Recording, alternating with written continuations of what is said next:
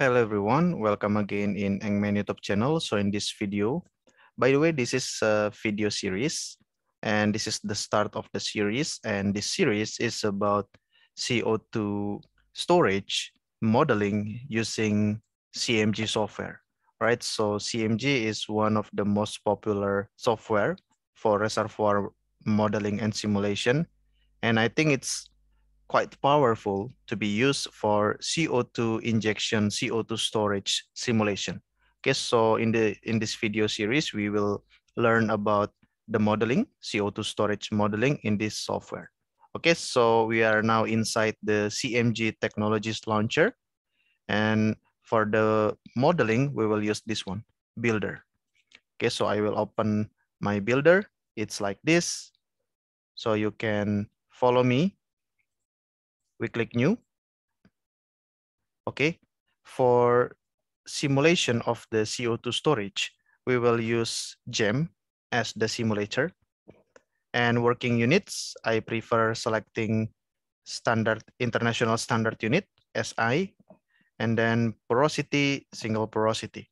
But we can also use dual porosity, for example, if we have natural fractures, something like that. And then for the simulation start date, let's say it's from the year 2000, month 1, day 1. So January 1st, 2000. Okay, so from here we click OK. And this is current reservoir simulator settings to be confirmed by us as the simulator. So yeah, click OK. You can check the simulator gem, working units SI, fractured no, single porosity, right? And simulation start date, January 1st, 2000. Okay, if you click OK, you cannot change, you cannot undo the setting. Okay, so the first step is very important. Make sure you select the correct choice. For example, the gem, the units that you prefer, whether or not you have fracture, something like that. Okay, so I will click OK. All right, so we will play with this. Okay, this is the window of the builder. As you can see, we have in this model tree view, I/O control, input/output control, reservoir settings, components, rock fluid, initial conditions, and then numerical settings, geomechanics, and wells and recurrent. Okay, we first start with I/O control.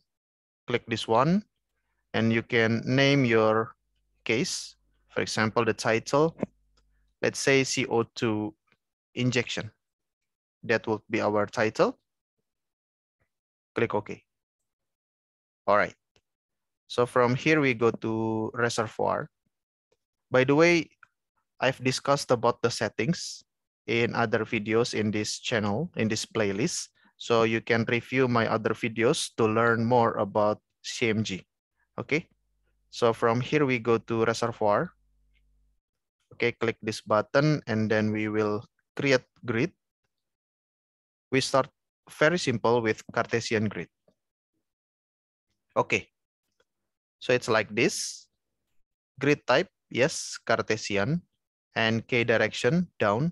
So as we go down deeper and deeper, okay, the K values will increase. All right, so that's the meaning of K direction, whether up or down. And then number of grid blocks, I direction. I is actually X, okay, X direction. J is Y direction, and K is Z direction. Okay, so for X or I prefer 100. And then for J, the width of the reservoir model is 1. Okay, I want to make actually a 2-dimensional view rather than 3-dimensional model. Okay, so I prefer building 2D model rather than 3D model. Okay, and hopefully we can expand the case by making the case more complex by going from 2D to, of course, 3D. Okay, and for K direction, the height of the reservoir, it's 20. And I direction block width 100, which is the numbers here, 100 multiplied by 10. So the writing is like this. Okay, so it's 100 times 10 meters. Okay, and then J direction, it's 1 multiplied by 10, so 10. Yeah, again, I select, I prefer 10.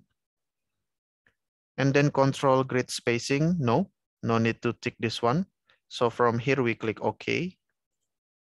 All right, so the setting is like this.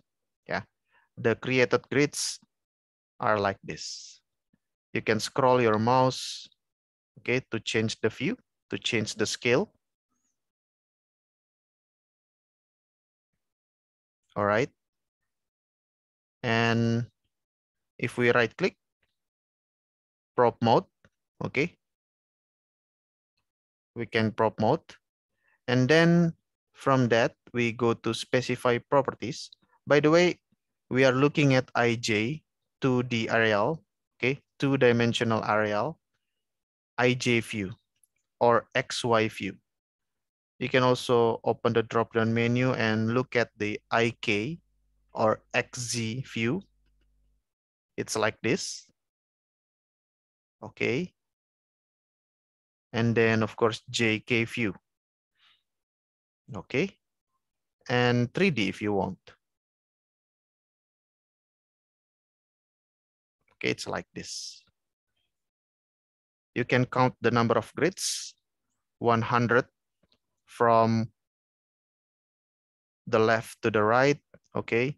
And then only one grid in J direction, and then 20 grids in, yeah, this one, the K direction. You can use this one, pen reservoir, to move around the model. And you can also use this one, rotate reservoir, if you want to rotate. Okay, so you see our grids are currently blank. We need to populate the grids with data. Okay, so from here, I click this again. From here, we go to specify property, this one, specify property. Okay, now we will have many properties that we can input our data into. Okay, the first is grid top. And you see the second is grid thickness, and then porosity, permeability I direction, permeability J direction. If you scroll to the right, you can see many parameters there. You can also open this drop-down menu and select the properties that you want.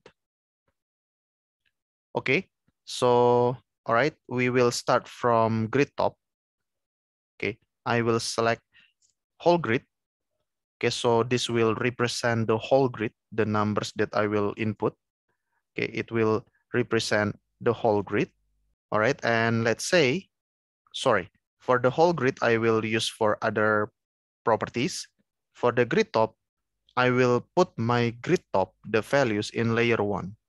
So let's say the grid top is at 1,200 in meters depth. Okay, so this is the depth at the top, the depth of our top reservoir. And let's say grid thickness, it's, let's say 5 meters, and I put in whole grid, so all layers will have the same grid thickness of 5 meters. And let's say porosity, I want to have a homogeneous model, for example, 0.12. Okay, the porosity, 0.12. And then we go to the next property. I will put again in the whole grid to make the model homogeneous. Permeability in I direction, 100. Permeability in J direction, also 100. Let's make it simple, okay? And then permeability in K direction, for example, the same 100. Of course, it's not usual. because usually permeability in K direction is much lower, much smaller than horizontal permeability. Okay, permeability in K direction, by the way, is vertical permeability. Usually, as a rule of thumb, it's 10% of the horizontal permeability. Permeability, horizontal permeability is permeability I and or permeability J. Usually, we use the same value for permeability in I and J direction, and we call them horizontal permeability. Permeability in K direction is a vertical permeability. Usually is only a fraction of horizontal permeability. If you don't have data, you can use a simple number, a magic number, a rule of thumb maybe 10% of the horizontal permeability. But we will start simple, start homogeneous model. So I will maintain 100 for each of permeability I, J, and K direction. Okay, and from that, we will not input values for net pay and others. So from here, we click OK. And it's some confirmation, sort of confirmation, block corner value calculation. So these are the 6 properties that we have populated the data.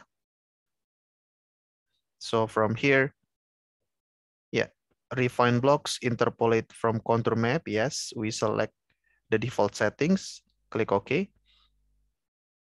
All right, now our grids have values. Now our grids have properties. And currently we are looking at grid thickness. We can also check other parameters that we have populated the data into the model. And you can find the model, you can find the properties by looking at this ball. Okay, the ball means we have data there, like grid top, something like this, grid thickness, you can select. Okay, the value is the same, 5.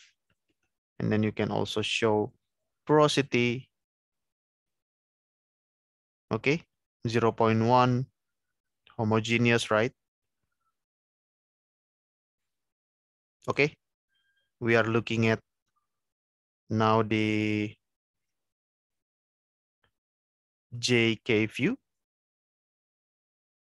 Okay, JK view. Now it's IK view.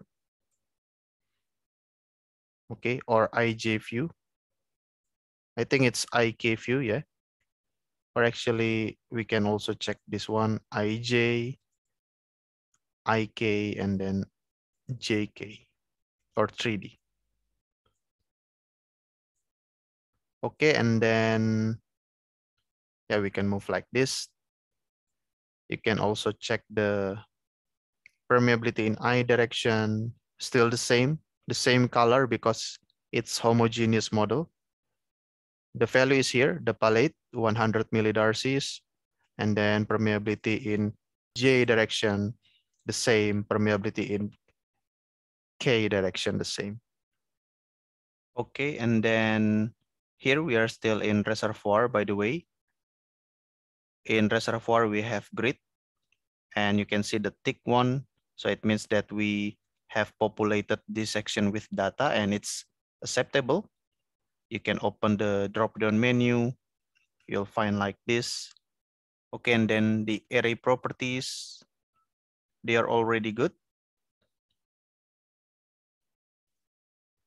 Now you see this symbol. It means that we need to input data into rock compressibility. So I will open, double click.